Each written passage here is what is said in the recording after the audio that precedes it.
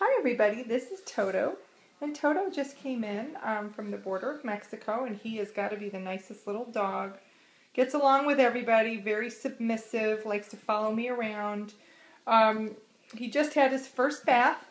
Hello, hello, look at that sad face. He does have in his right eye what is called a cherry eye, and we're going to start him on some steroids and hope that that goes back in, but it does not always, and sometimes has to be surgically removed. Unfortunately, our rescue does not have funding for stuff like that, and if that's what needs to be done, we'll have to campaign for some funds to get that done for him. Hello.